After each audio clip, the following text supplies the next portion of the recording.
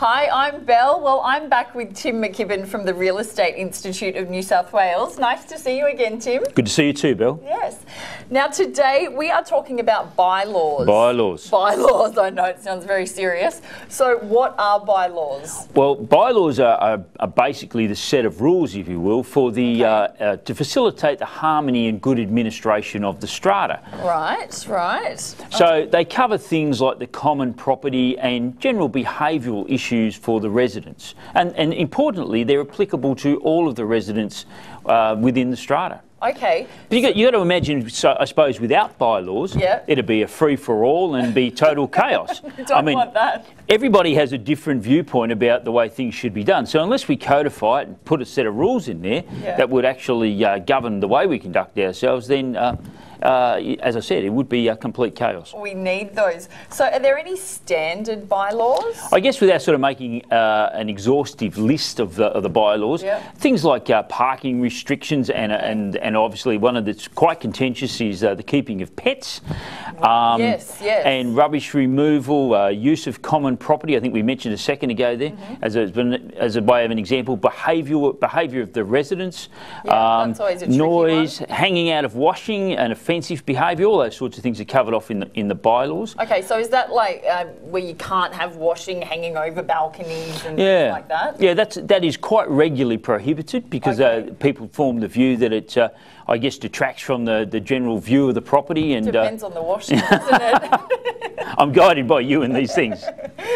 And security and safety measures is another one that's quite regularly you'll find in the bylaws, and cover things like installation of floor coverings, air conditionings, TV antennas. So you can see it's all encompassing. Wow, it covers quite a lot. It certainly does. So can these bylaws be changed? Yeah, they certainly can, but again, as we've talked on previous occasions, that those sorts of things require the full strata to come together in a meeting to discuss those sort of changes. Right. They can't be changed by the executive committee in isolation. Okay, so some of the common bylaws, like for example, if I wanted to get a cat, if I was living in a unit and I wanted to get a cat, do I need to get permission for that? I suppose the answer to that is a potential yes and no. If your particular yes and no, it's the great lawyer's answer, isn't it? It's potentially if the bylaws themselves say that pets are permissible, then arguably yes, you can go and get your cat. But I think it's always wise to go and check with the executive committee, write to them and say, look, I'm thinking about doing this. I note that I'm allowed to do that, but then you're covered off then if you've got permission to go and do it. Yeah, definitely, and then at least you know you're safe. So the other thing is parking. I know parking can be a bit of an issue. So if you have two cars but only one designated parking spot, how does that work? Well, as I think you've answered your own question, if you only have one car space and you have two cars, you do have yourself, I guess, a certain problem. Can you park on common property though? No, is a short answer. In many places there are visitor parking set aside, but as the name would indicate, that is for visitors. So you can't use that as your particular car spot. No, so visitors won't like that. And neither will the other residents. And that's the reason, again, I guess we look back to the bylaws for this sort of guidance about what you can and can't do. And these bylaws are set up and designed to administer the thing in the best interest of everybody there. Yep. What about giving a little facelift to your unit? Like, do you need permission to get something like new floorboards? Again, I guess back to the example you gave me in relation to the pets, I think that in most cases, and you have to look, I guess, at your specific, the bylaws of your specific strata. But again, I think the wisest thing you can always do when you're looking at doing any sort of works to your property is to go to the strata committee, to the executive committee, and say, this is what I'm contemplating doing. Are there any issues with what I'm proposing? And then they'll give you a response, and you can work from there. Okay. So where can I find these bylaws? That's a good and it's an important question, Bill. You can find them quite regularly on the notice board. A lot of stratas will have them available there. But if you can't find them there, the executive committee will most certainly have a copy of them. And you should, as a responsible owner of a property, be aware of the bylaws. Definitely. What happens if someone breaches a bylaw? Well, I suppose if somebody does breach a bylaw, and these things happen, it's inevitable.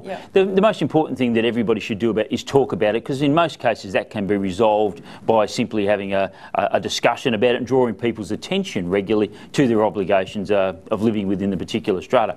Unfortunately, I suppose if that can't be done that way, then it has to take on a slightly more formal process, right. And the owners corporation would then write to the particular owner or resident, okay. And say to that person that you are in breach, and they would point that out in a formal notice. And then unfortunately, if their conduct can't be brought into order through that process, then the next thing the owners corporation can do is go to the Consumer Traders and Tenancies Tribunal and seek some sort of penalty. Wow. So the best thing is not to breach a bylaw.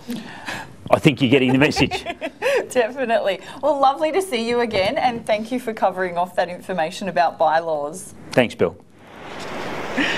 All strata schemes are subject to a set of bylaws. Now, the bylaws help to facilitate and keep the harmony within the scheme. Without these bylaws, it would be a free-for-all. People could do whatever they wanted to their unit or apartment block, the common property and each other. It would be utter chaos.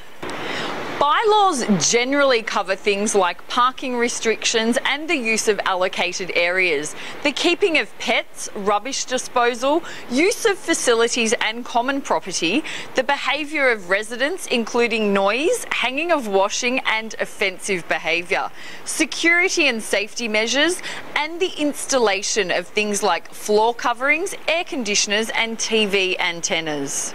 While some bylaws may seem onerous and seem to cramp your lifestyle, they are actually there to ensure that everyone gets the most out of strata living and that the behaviours of a few don't adversely affect everyone else.